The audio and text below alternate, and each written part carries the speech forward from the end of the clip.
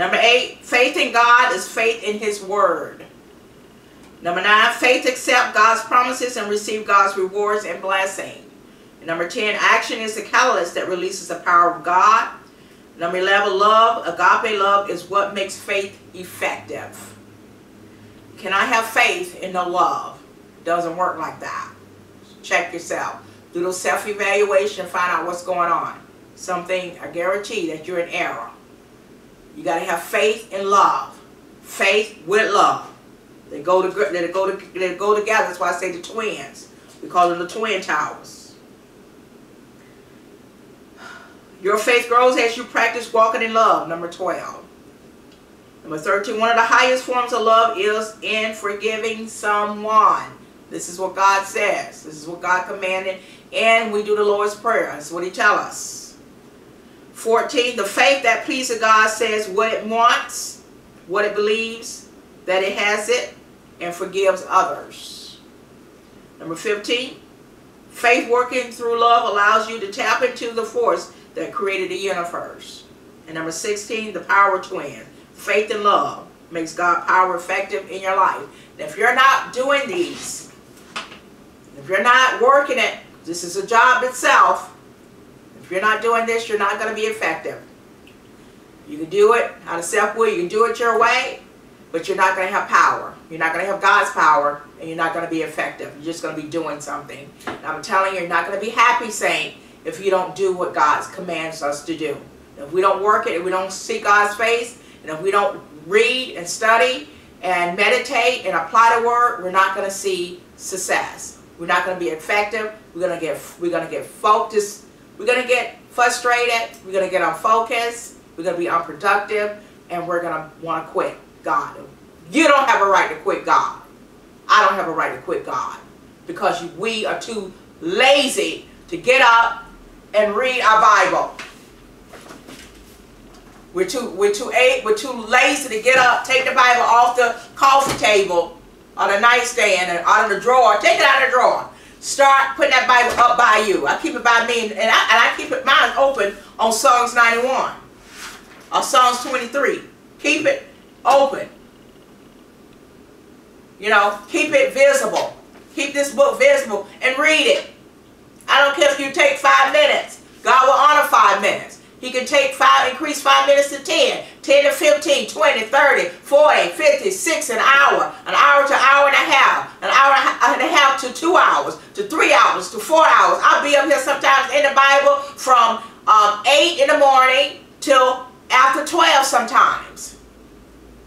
I'm just in the Word that I'm not even hungry. I'm getting fed off the Word of God. It's feeding me. I'm getting full off the Word. That's what it would do. It's not going to happen overnight. It takes a habit form.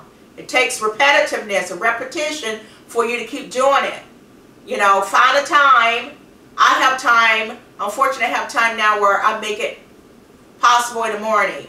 Or sometimes when school's out, like the summer, it's get noisy in here. I don't have the peace no more. So I'll find it maybe in the afternoon to do it. But I'm setting aside time to read the Bible and study the Word of God. I got to do it. God don't have a respect for a person. If I have to do it, you're going to have to do it to see result, to be effective. You're going to have to do it. If you want to walk in victory, you're going to have to put the work in, baby. I'm telling you, just being saved, hey, okay, that's good. Now that we have Jesus, we have to grow our faith. We have to grow. We cannot be immature, and we cannot stay babies. We cannot be babes. We got to grow. This is a lifetime, life-changing, a lifetime process. This is not an overnight sensation. This is not something that's going to happen like this. You know, God is not some kind of genie in a bottle. You know, this is not some kind of magic or anything. It takes time studying and reading over and reading those scriptures over and over again. And the best thing for me, I feel, is fellowship. Getting with somebody else. Get with some more saints in your church. Get with your family. Get with your neighbors in your community. You know, get with your co-workers. Hey, I'm having a Bible study on this Saturday. If you're working, and say, you know, just 1 hour, 2 hours, You know, I'm going to have this, or I'm going to provide this. Take turns on each and everybody's house and do a fellowship Bible study, word study with each and every one of them. With each one. You guys switch. But you got to get Bible study in at least 6 days a week. And then go to church on Sunday and fellowship and praise God. It's more powerful that way. I find it just beneficial for me when I'm in the Word 6 days a week and I go fellowship on church. I'm agreeing with the pastor, and I'm feeling the choir, the band. It's just all in sync, and I get emotional. I get emotional because I know what's happening. I can feel the presence of the Lord, you know, and you know, I get built up, you know, built up, and you got a choice. You stay home and continue watching TV, stuff that's not going to edify you, because reality shows, those ladies, they're successful, but look at their attitude. A lot of them not saved. We can sit here and listen to Beyonce and watch videos and Rihanna, but listen, those women, Nicki Minaj or whoever we mentoring ourselves after, Lil Wayne, but see, those people there, they're not saved. And those people have millions of dollars. And we can never, with a 9-to-5 job, or no job, period, or with just a fixed income, we can never get on their level. You're never going to be there. You're never going to have the money that they have. They get star treatment. They have the money to do that. You don't have 54 million. You don't have 100 million. You don't have 200 million. Beyonce is worth 300 or 400 million dollars. She can afford her lifestyle. You know, we need to be comfortable in our own skin. We need to be comfortable who we are. We need to embrace who we are. We need to love who we are. And we need to be content with what God has us at. He will increase it. You know? But we got to put God first. Got to learn how to put God first before the foolishness. You know? Reality is this word. We're going to need this word before it's over. You're going to need this word. This word has been here in the beginning. And we all out of here, this word's still going to be here. God's word's still going to be here. We need this word. I'm telling you. You know, it's life-changing. It's life-changing. You know, it builds you up. It makes you want to do right, act right, walk right, speak right, love right, reach others. You know, you got to spend some time in this Bible. I don't care if it's a few minutes. It's okay, because I had started out that way. I didn't just dove into this. You know, I have been reading this Bible since, I think, dedicate myself since 2007. I have. I'm not ashamed to tell you, since 2007. It's 2013.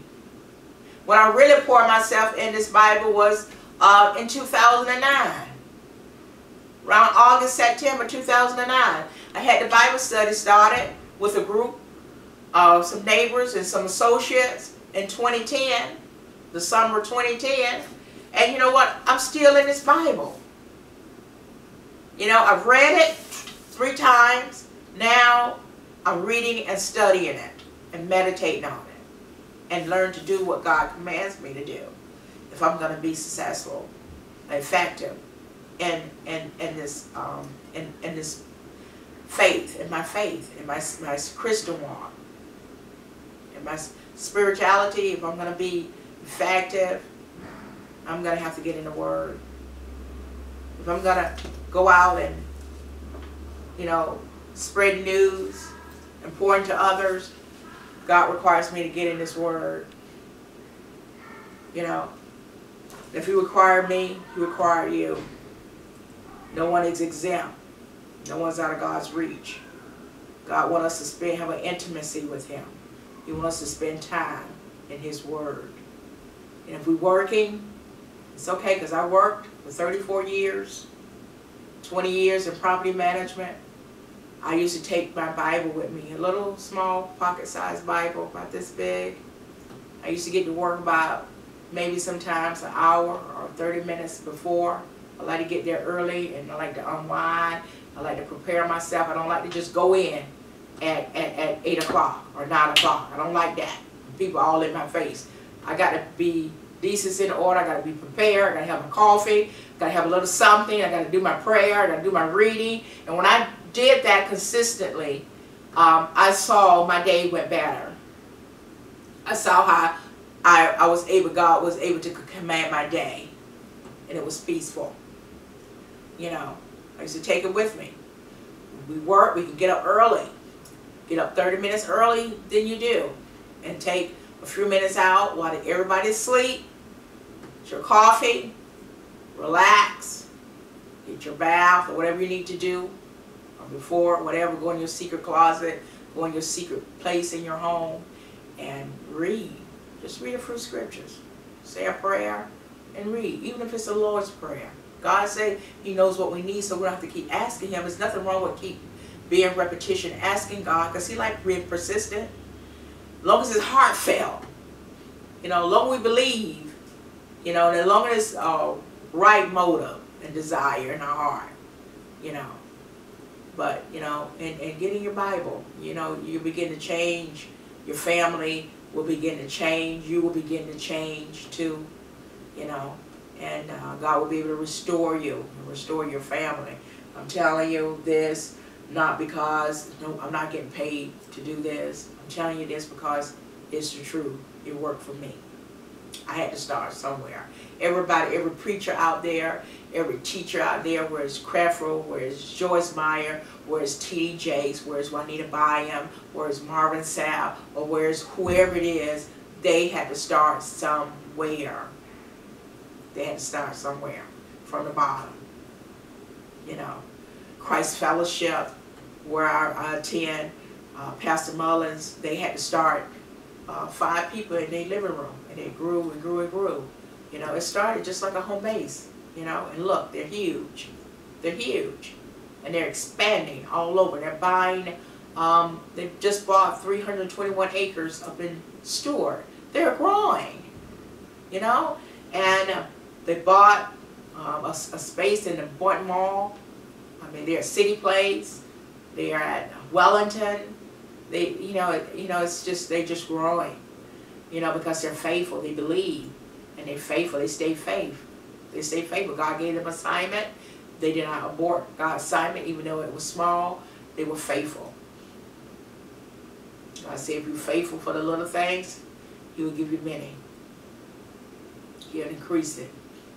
You know, He'll honor it. You know, and it takes time, but you'll get there. You'll get there. You know, I'm praying for you to get there. Pray for me. I get there too. And stay there. Now I'm going to talk about the force that created the universe a little bit, and I'm going to probably start right here and continue this study another time. I'm going to just skim through here a little bit. God has designed a foundation for you to build your life upon. Building on this foundation will allow you to realize your God-given dream. This foundation will help you reach your full potential and ensure lasting success. The following scriptures lays the foundation that would enable you to tap into the force that created the universe. So look at 2 Corinthians 5:17. It says, therefore, if anyone is in Christ, he is a new creation. Old things have passed away. Behold, all things have become new. A new creation has the ability to tap into the force that created the universe. The answers to the following 4 questions will help you understand the significance of being a new creation. I'm going to ask you 4 questions. Number 1, what does it mean to be in Christ? And number 2, what does it mean to be a new creation? He just told us. And number 3, what are the old things that have passed away? And number 4, what things have become new? And we're going to find the answers to these questions. Let's start with number 1. What does it mean to be in Christ? The phrase in Christ refers to a relationship between God and an individual. It is not because you belong to a particular church or attend a particular religious meeting that you have the benefits of God. It is because you belong to Jesus. To be in Christ is to be a child of God, a son or a daughter of the creator of the universe. Galatians 3:26, New Living Translation say, "For you are all children of God through faith in Christ Jesus." You are in the family of God through faith in Christ Jesus. God is your spiritual father, and it was He who created the universe. God created everything, and you as a child of God have become an heir to it all. Somebody asks you, what does it mean to be Christ? I just told you. God created mankind to have fellowship with Him, to have dominion over all the earth, and to enjoy life in union and communion with Him. And people ask you, why did God create man? That was the answer.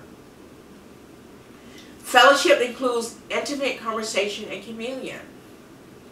One of the greatest desires of an earthly parent is to have fellowship, intimate conversation, and communion with his or her children. And so it is with your Heavenly Father. You can talk to God just as you will talk to a loving parent.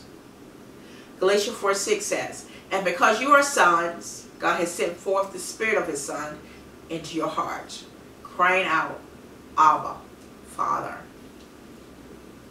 The phrase Abba means Father. It refers to a close, intimate relationship with God. Abba, Father is expressive of an especially close relationship between a child and a loving father. God is the Father. God the Father is a God of love, and you are an heir of God through Christ. We're joint heirs through Jesus.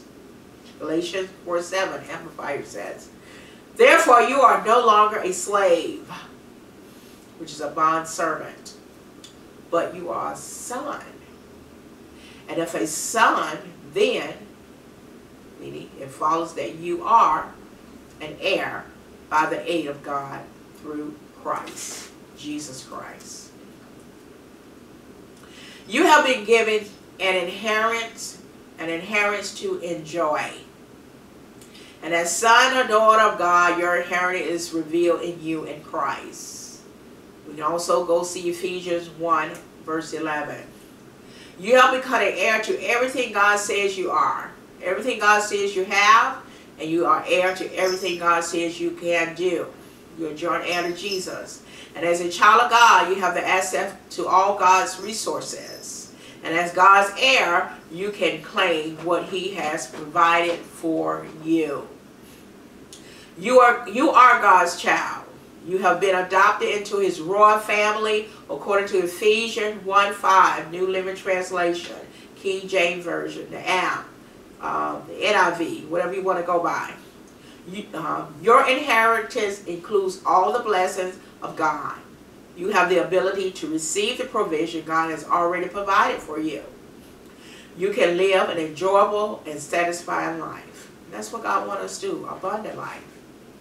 We shouldn't be sad and broken and lack and going through and just enough. God wants us to enjoy a satisfying life. God's will for your life is that you embrace the rights, you embrace the privileges and responsibilities of a child in God's family. Let's look at Ephesians 2:10, Amplifying verse says, "For we are God's own handiwork, His workmanship, recreated in Christ Jesus, born anew, that we may do those good works which God predestined," mean planned beforehand, "for us, taking paths which He prepared ahead of time, that we should walk in them, living a good life, which He prearranged and made ready for us to live." The Greek word translated workmanship is the word poema, from which we get the English word poem, a poema. It literally means a work of art. God created you, His work of art, with the potential to accomplish the work He gave you to do.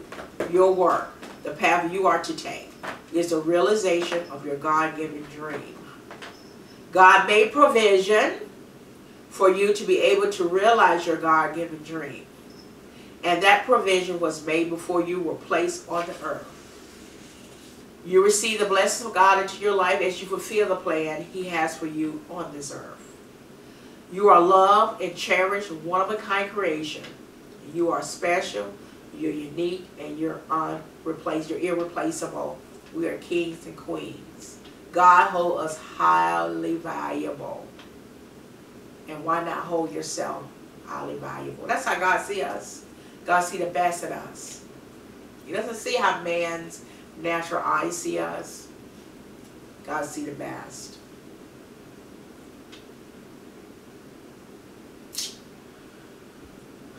God has specific plans for you that nobody else can accomplish. Only you can complete the work that has been assigned to you. And only you can realize your God-given dream. You were created not just to exist, but to live a fulfilled and a significant life. God prearranged and made it available everything that is necessary for you to live the good life. The good works God planned ahead of time for you to accomplish include the realization of your God-given dream. Isn't that awesome? Now, when I come back, we're going to talk about what does it mean to be a new creation. We're going to talk about what does it mean. This is a good, awesome teaching, and I just had to teach on this, and this is somebody out there need this teaching. I know I need it.